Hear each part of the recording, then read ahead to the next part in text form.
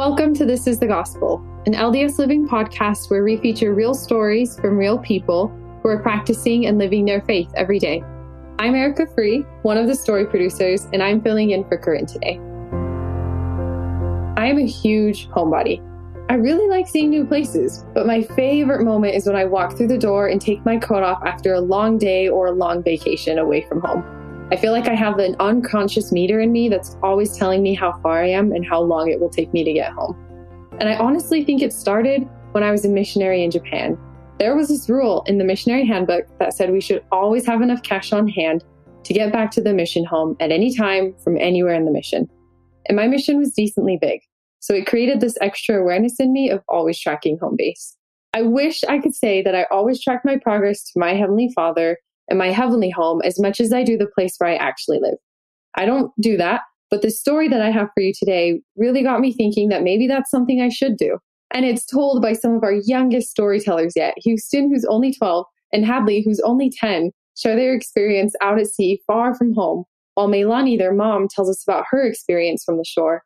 We start with MeiLani. Houston and Hadley will join in later. Here's MeiLani. So I was born in Hawaii, and then I was actually raised in California. So I'm used to seeing the typical beach scene, the palm trees and the sand. Like every picture you usually see of beaches is that type of beach.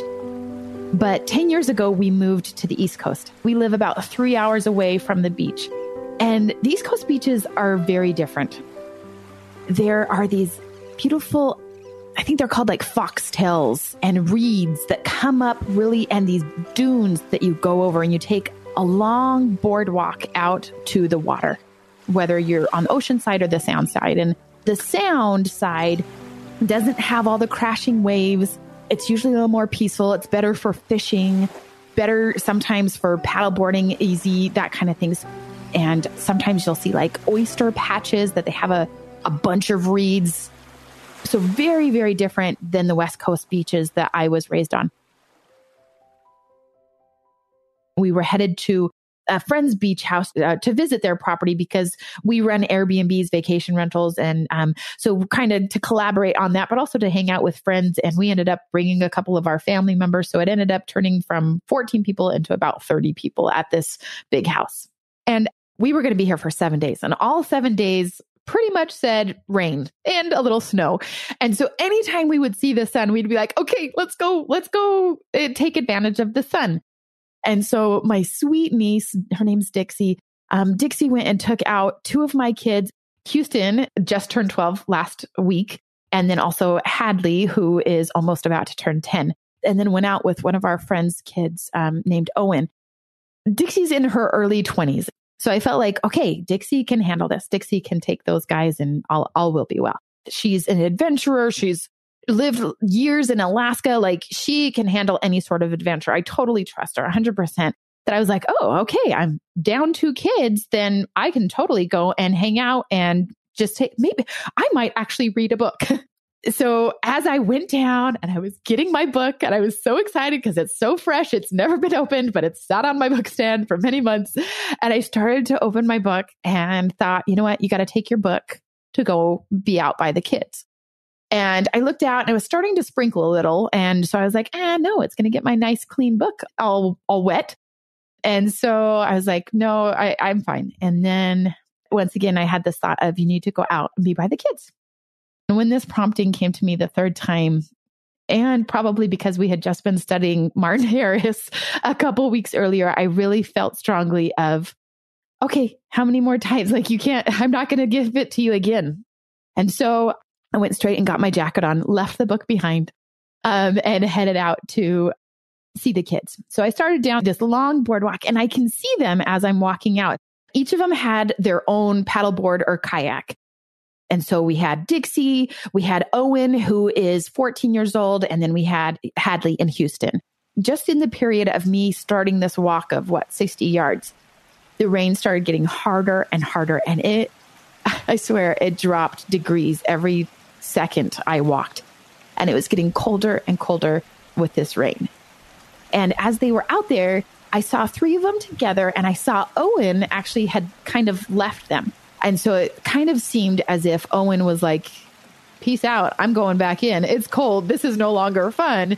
And Owen, it's his house. And so he's familiar with the terrain. And I can see the other three. I'm terrible with distances, but maybe 50 yards away, we'll say. Okay. Maybe a little bit less, maybe like 40. But it was far enough that they couldn't hear me, especially with the pounding rain. And it was really, really windy. And so if I yelled, they really couldn't hear me very well at all, if at all.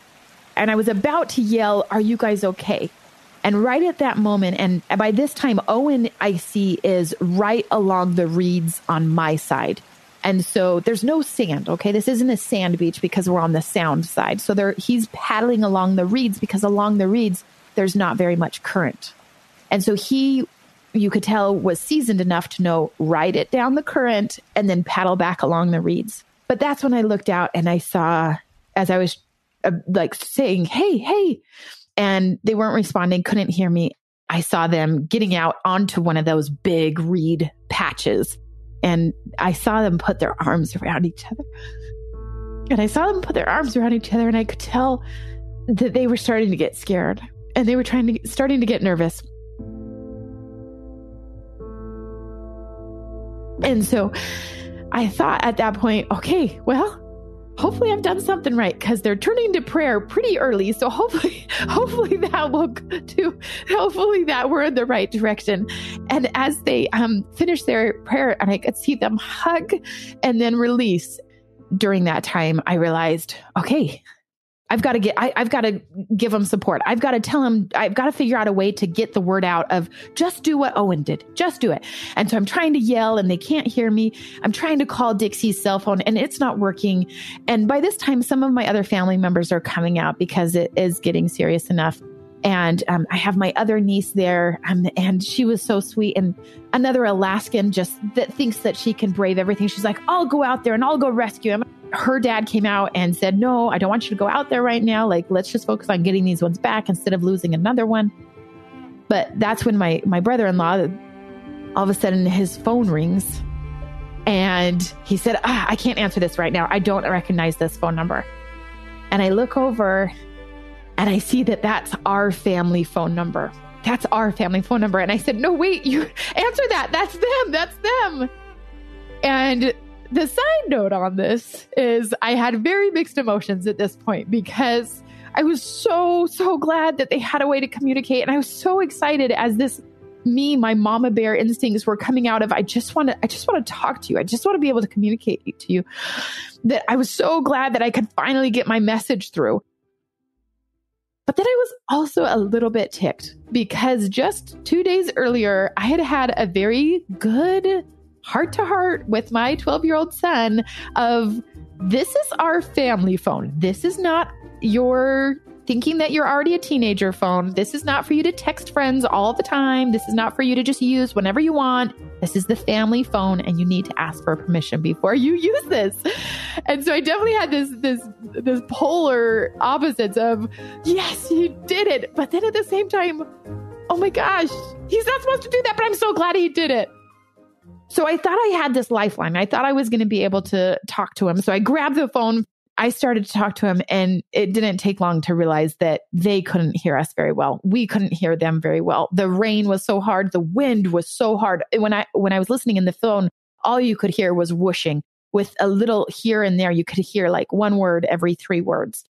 And so we tried to tell him, just ride the current, because if you rode the current down the sound, so away from the ocean side, right?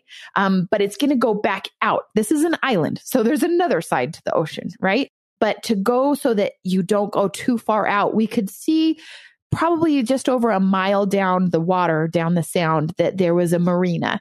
And at this marina where there's going to be boats to dock and stuff, but there's also big, tall logs, like buoys, but long logs that maybe you could go and catch onto one of those or something. Okay.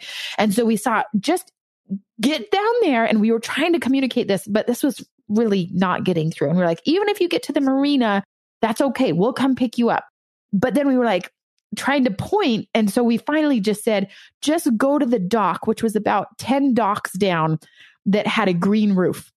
So as we were trying to kind of say, this is the plan, this is what you should do. And so they all get back in their boats, and Dixie, poor Dixie, is walking back and forth on this reed patch that is full of those oysters. And she's just walking back and forth like nothing and trying to move the boats in a different way, but also trying to decide at this point. I can see that she's questioning if all of them are functioning. You could tell that Hadley wasn't functioning so great. And she was stashing it so that because Hadley couldn't function, she couldn't paddle on her own. So she was putting Hadley into a boat that Dixie would be in charge of paddling. So Dixie could paddle Hadley's boat for her because she wasn't able to do it on her own. They just had to abandon it. And that was actually still while we were on the phone, we could see Dixie trying to do that. And to the point that Wayne and some of the other adults were like, no, don't leave that over there. Like, this isn't our house. We don't want to pay for that paddleboard. We don't want to lose it. So this is crazy weather. No, you have to take it. And bless Dixie's heart, I think that's when she on purpose hung up on us, as if to say, you do not understand what I'm going through. I'm just trying to get me and these kids back safe. Like that paddleboard does not matter anymore.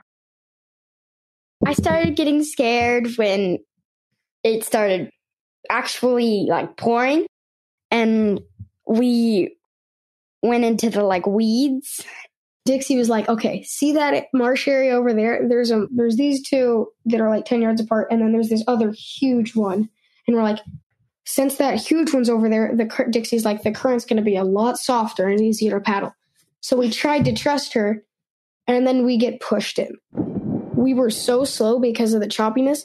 We just couldn't get there in time. And then we were just stuck there and couldn't really do anything going upwards. We had to go down. That's when I started panicking, when like we just got pushed towards the marsh, and then I just started panicking. But I was like, stay calm, Hadley. And then I couldn't stay calm because then I started really panicking, and I was crying and I was sobbing and I was horrified on what next was going to happen.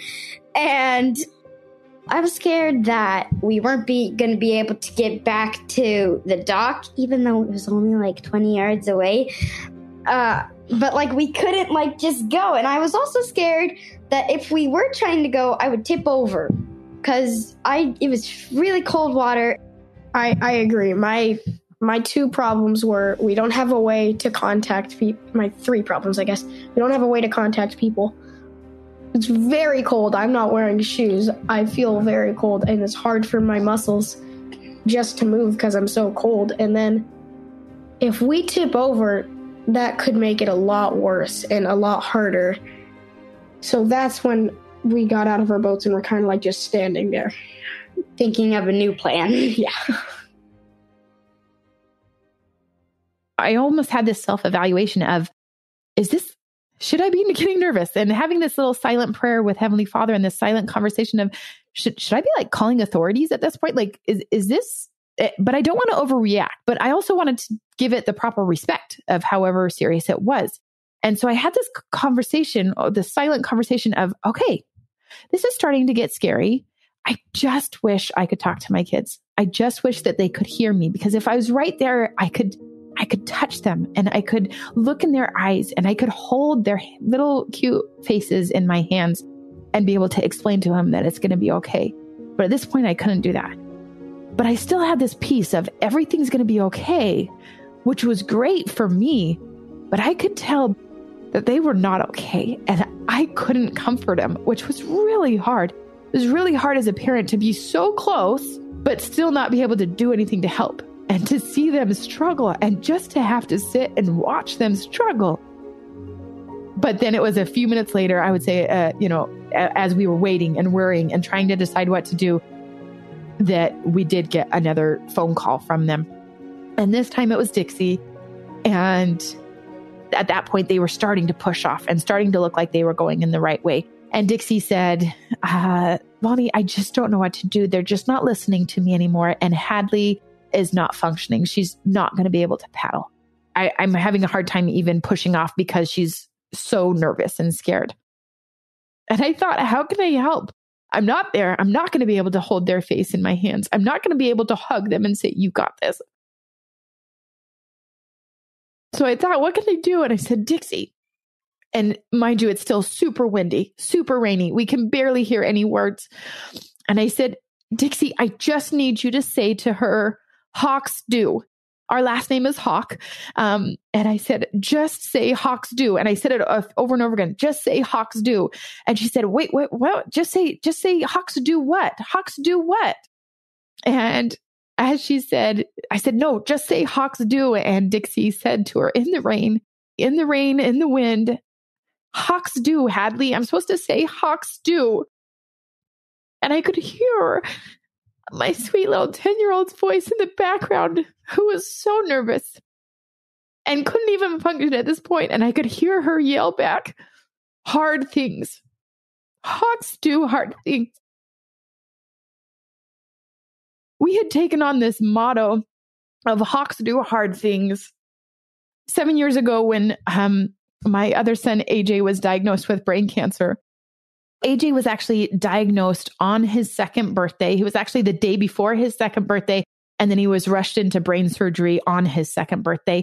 And it just so happened to be when my fourth child was 6 weeks old. And as we were rushed into brain surgery and we were doing radiation treatments and we were separated for months while we were doing treatments and going through a bunch of different things, we came up with this motto that Hawks do hard things. Because I think I hope that that's one of the greatest lessons that my kids will always take with them. That it's not about if hard things come, it's about when they come.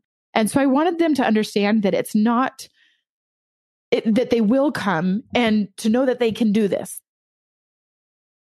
It was very muffled. So it's kind of like, we really want to hear what you're saying. We're having a hard time. Like, we're listening. We don't know if you're really there. Like, we just didn't know fully, like, is she there? Is she talking to us? We kind of were just like, we're stuck. I can't hear her. I'm getting 1 out of 3 or 4 words. And then we were able to make out Hawks do. And then that changed our whole perspective. We've been through like more hard challenges, like when AJ had brain cancer. That was probably a ton harder than being stuck on like weeds. I knew that my mom said it because I knew my dad wasn't there, and I didn't think anyone else there on the dock knew. But I knew my mom said it, and I was like, Mom, you totally knew what, like, would totally change my feelings. So, like, when she said it, I was totally like, how did Mom come up with that to, like, make me completely change my feelings? We knew that we had 2 people supporting us. The people on the dock, or 2 groups of people. The 2 people on the dock, and then Heavenly Father and Dixie. I was like, Dixie, my feet are getting cold, and I can feel the cuts in my feet, and it's not feeling great. So she's like, okay, when you're ready, you just go. So I went, and then we just kept rowing, and I was like, we're going so fast. And I was still crying. Houston still crying? Houston wasn't crying, but I was still crying. But then I kept saying, Hawks do hard things, Hawks do hard things. And we heard my mom, she was like on a dock close to us. And I heard her say once, Hawks do hard things, but it's still super hard to hear her because of all the wind and stuff. And Dixie's like, all right, you're our leader. So I was the one, I felt more pressure, and I was like, okay. So I'm here. I'm the leader now. I'm the line leader. I got to do this. So I passed by 3 or 4 docks, and I'm like, no, that's not the one that they want us to go to. Even though those ones would have been easier for them and easier for us, I kept thinking, no, those aren't the ones they want us to go to. So then once Dixie caught up to me, she's like, we're going to go to that green dock. They had said that. We hadn't heard that because, like I said, we were only picking up 25% of the words they were saying. So we didn't hear that. And I just felt a prompting, like, we need to get to that dock. And once Dixie said it, I was like, all right, I'm not the only one thinking this. Let's get to that dock. So as soon as I heard Dixie say hawks do and Hadley shout back hard things, I was like, okay, please let this family motto actually mean something and have an effect in this moment. And Dixie, I couldn't hear her very well. There was static, there was wind. And she said, oh, okay, I think we're good now. We hung up the phone and they got in the boat. It took them quite a few tries and off they went. And they started going. So they're heading out and they seem like we've got this. And I start cheering and they are just, Houston is just, woo, he's a machine. And so I was like, just down to the green one. Or if you get somewhere sooner, then great. And Dixie is having a little bit harder time because she's also pushing Hadley, and Hadley's not paddling.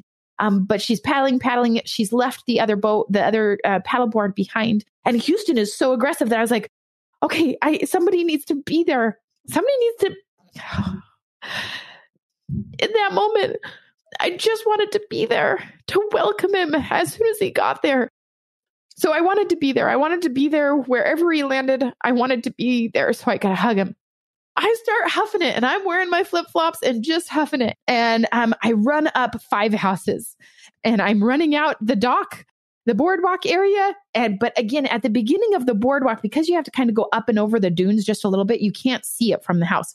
So I have to go halfway out the boardwalk before I see, oh, nope, they've already passed me. Okay. So I run back the boardwalk and go down. And by the way, I'm totally just trespassing into these people's backyards at this moment. And so I get out and I go to I see, okay, this is the one with the green hut, with the green roof. That's us. Here I come.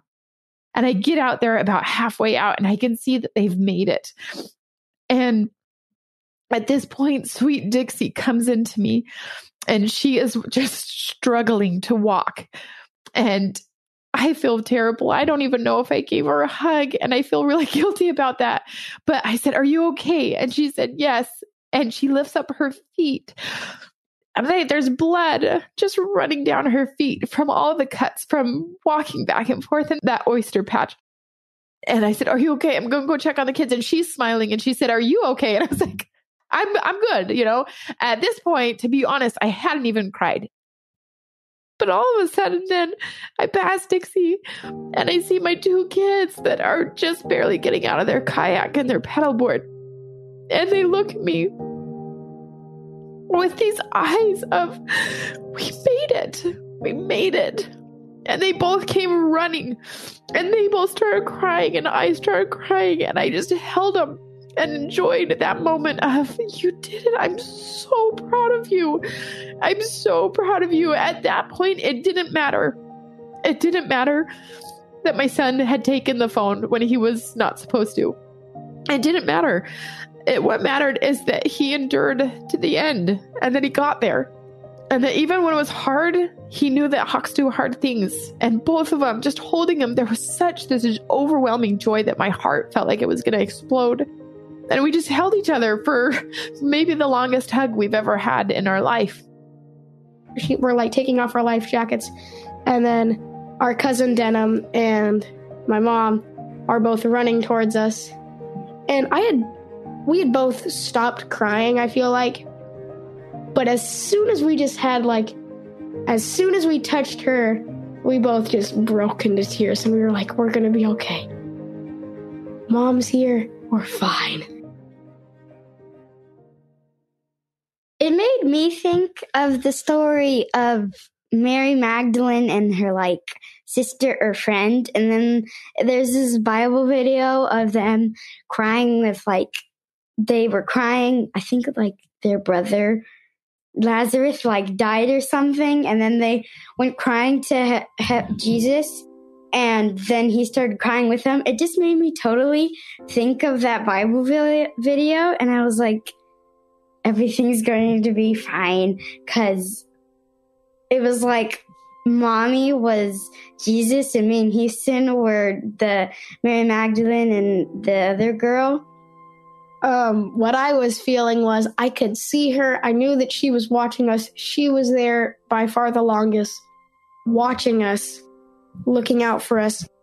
But once I got to touch her again, it was like, she really is there. It's not something I can see. It's something I can feel and I can know. And that was when I felt probably the spirit the most, because I knew two things. One, we were okay, which was kind of my priority at the time. And then B, my mom was there, so we're going to be fine. I mean, mom's here. What else could go wrong? I just can't help but relate. As a parent, that feels like I just wanted to make sure that they knew that they were loved. And even though they couldn't hear me as clearly as I wanted them to, I just wanted them to know that they were going to be okay if they just held with it, if they just held in there, if they just endured to the end, if they just did the path that we had told them to follow, that it was going to be okay.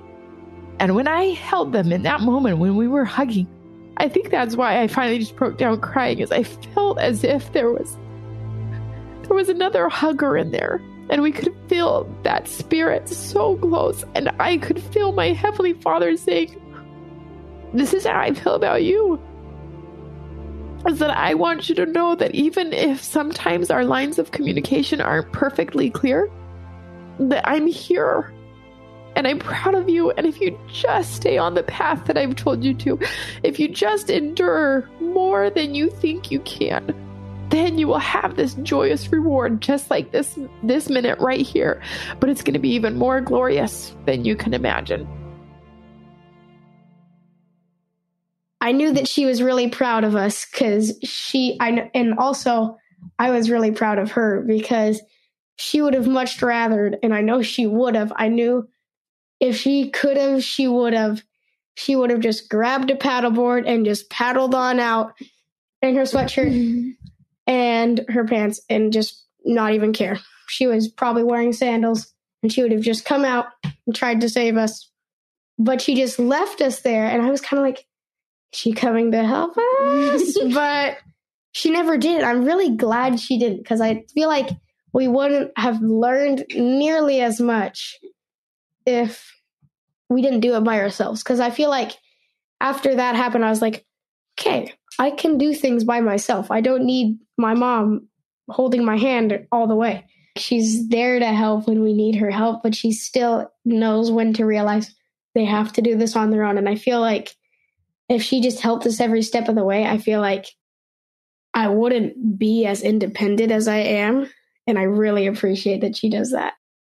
And when we were like 1/4 of the way, the waves just stopped, and it stopped raining. And and then I said a prayer of thanks. I was like, thank you, Heavenly Father, so much. Thank you for helping us.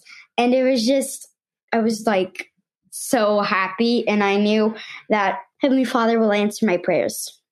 I learned that I need to believe in myself, and I need to learn to I need to have more faith in times like that, because I didn't completely realize that I still had Heavenly Father and Jesus Christ, and I need to have faith that they're there, because our faith totally grew when that happened.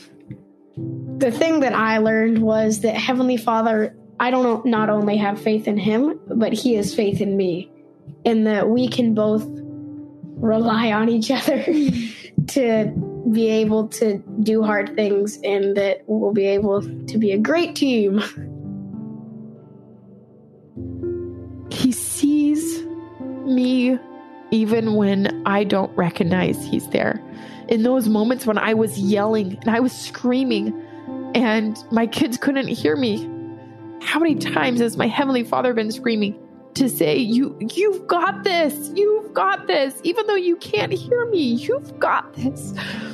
And that was a new level for me. That was a new level of parenting as my own, but also seeing the way my Heavenly Father parents, of that desperation, not just, I love you because I'm your parent, I love you because you're my child, but this desperation, to feel that desperation of how much He loves me and how much He's rooting for me, even if I can't hear it, and how excited He is to have me back in His arms.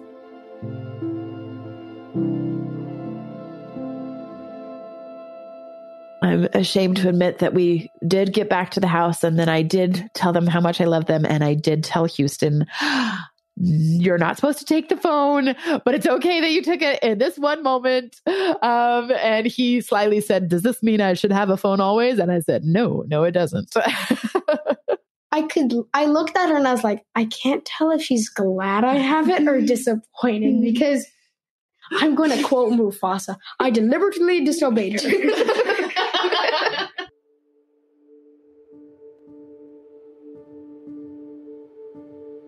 That was MeiLani, Houston, and Hadley. There are so many different things to take from this story, but one thing I kept thinking of was a talk Elder Uchtdorf gave in 2017 called A Yearning for Home. In the talk, he mentions all these different animals and their instinct to find their way home. He said, quote, I can't help but wonder, is it possible that human beings have a similar yearning, an inner guidance system, if you will, that draws them to their heavenly home? I believe that every man, woman, and child has felt the call of heaven at some point in his or her life. Deep within us is a longing to somehow reach past the veil and embrace heavenly parents we once knew and cherished. End quote. He describes that yearning for home so perfectly, and it made me think about Hadley's despair when she was stuck in the reeds. Her mom was on the shore calling to her to come home, but the winds and storm were too loud. Just like Hadley, there may be times where we don't hear Him, where we don't hear our Heavenly Father, but that does not mean that He's not there calling out to us.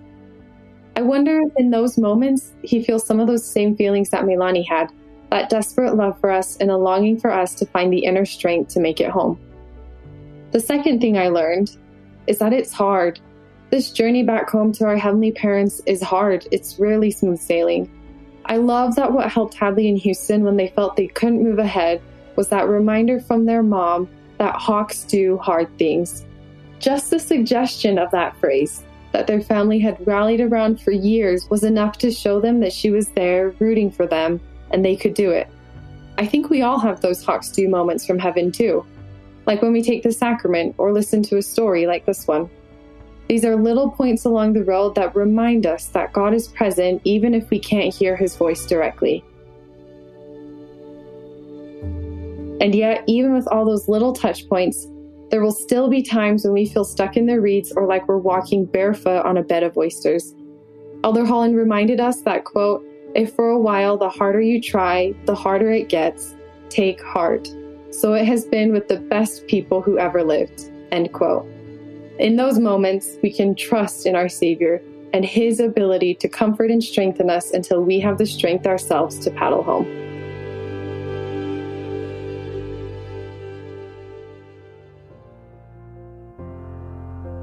That's it for this episode of This is the Gospel. Thank you to our storytellers, MeiLani, Houston, and Hadley, for sharing their story with us. I loved working with and hearing from our youngest, but possibly wisest storytellers yet. We'll have pictures of Houston and Hadley and their kayaking excursion in our show notes at ldsliving.com/thisisthegospel. You can also find us on Instagram or Facebook at thisisthegospel_podcast. We love reading reviews. We send all this stuff we care about out there into the world, and reviews are one way that we can see what's actually happening with the stuff that we make. So thank you for sharing your thoughts with us. You can leave a review of the podcast on Apple, Stitcher, or whatever platform you listen on. Reviews help other people find us. All of the stories in this episode are true and accurate as affirmed by our storytellers, and we find lots of our stories through our pitch line. We're wrapping up season 3 soon, and we will start gathering stories for season 4. Call and leave us a pitch about your experience of living the gospel of Jesus Christ. The best pitches will be short and sweet and have a clear sense of the focus of your story. You have 3 minutes to pitch your story when you call 515-519-6179. This episode was produced and edited by me, Erika Free. It was scored, mixed, and mastered by Mix@6 Studios. Our executive producer is Aaron Hallstrom. You can find past episodes of this podcast and other LDS Living podcasts at ldsliving.com/podcasts.